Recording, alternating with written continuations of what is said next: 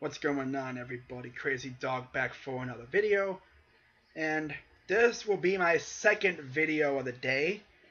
Of course, I already posted my final first round mock draft of the year, so now here's my final Browns mock draft of the year. Now I will be doing a 7-rounder because this is the last one, and got some pretty good picks in here, So let's see who I have the Browns taking. So first round, I got the Browns taking Myles Garrett, obviously at first overall. And at 12, I have the Browns selecting Mitch Trubisky, quarterback out of North Carolina. Unless the Browns trade up and take Mitch, which is a possibility. We'll see what happens, because I've heard that they've talked to a lot of teams about trading up and even down from 12, but I think they're going to trade up and take Mitch, unless he's taken before then, which then I could see them trading down. But for right now, I have them taking Mitch at 12. Second round, I have the Browns selecting a Malik McDowell, defensive lineman out of Michigan State at 33. He would definitely be a great addition for the defensive line with Greg Williams and Clyde Simmons, who is our new defensive line coordinator. If you don't remember him, if you're an Eagles fan, you probably know who he is, especially if you've been following that team for a long time. Because he used to be a defensive lineman himself, so he knows the positions. And I think Malik McDowell will definitely be a great asset for Greg Williams on that front four. Or even, when he wants to go more than 4-man front, like 5-man front, or even 6-man front. You never know with him. I heard he has like 42 packages for the squad, for the defense. But yeah, Malik McDowell, sound like Tekken. Malik McDowell would definitely help out the defensive line. And then at 52, I have the Browns going Fabian Moreau, corner out of UCLA. Now, I am aware he is hurt, and he could drop deeper into the draft, but I think we'll take him at 52. I mean, that dude's too good of a corner to pass up. We need corners, and I think Fabian would be really, really good with the Browns. Okay, moving on to the third round. We originally had 2 picks, but we only got 1. I have the Cleveland Browns selecting homeboy Kareem Hunt, running back out of Toledo at 65. I firmly believe that we could use another running back. I mean, we got Crowell, who is yet to sign his tender. We got Duke Johnson, who's a pretty good running back who can catch the ball out of the backfield. But we need another bell cow. And I think Kareem Hunt would definitely help out this squad. The dude does not fumble. I believe he only fumbled once, and it was his freshman year. I think it was, freshman year at college. And he recovered the fumble. So he does not fumble, and he's a freaking great downhill runner, too. Trust me, I've seen the dude play in high school. Him and Mitch. Imagine that. Mitchell Trubisky and Kareem Hunt in the backfield at the same time. That'd be cool to have Kareem play for the Browns.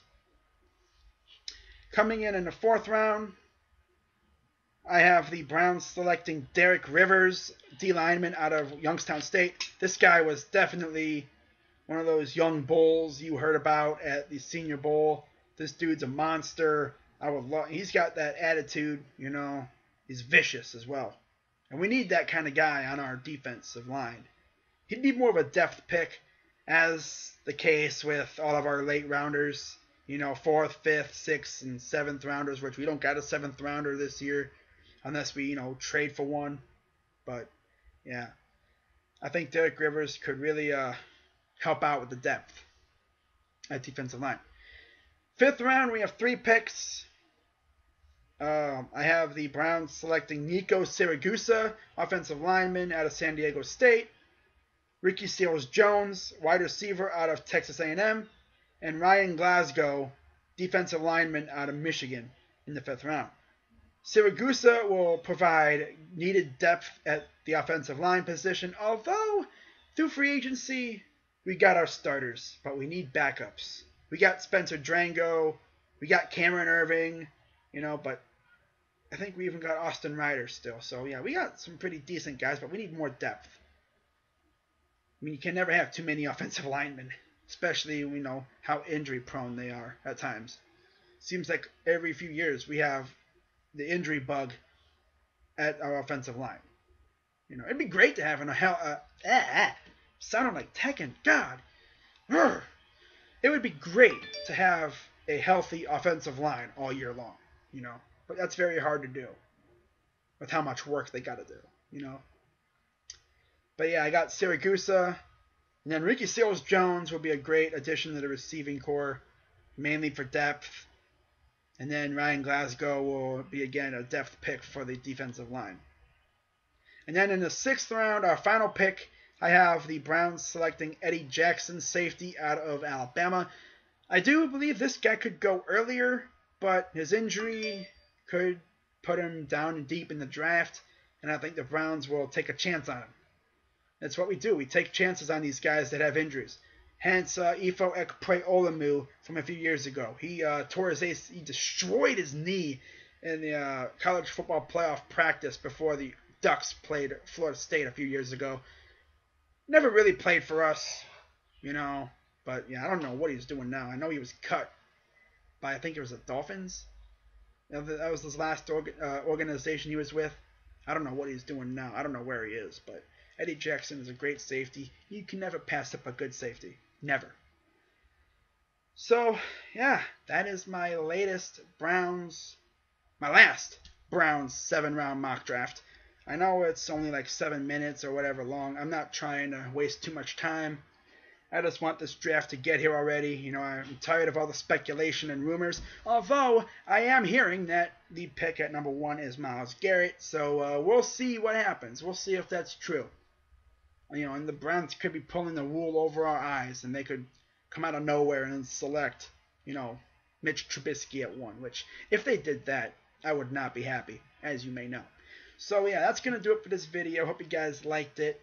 You know, of course, I will have my reactions to the picks as they happen tonight. And then, of course, at the end of the draft, I'll have my review of both picks. So look out for those videos. And other than that, I'm Crazy Dog 99. It's draft day, people. I'm ready. Are you? Let's go. Let's get it on. You know. I'm Crazy Dog 99. Go Browns. And I'm out.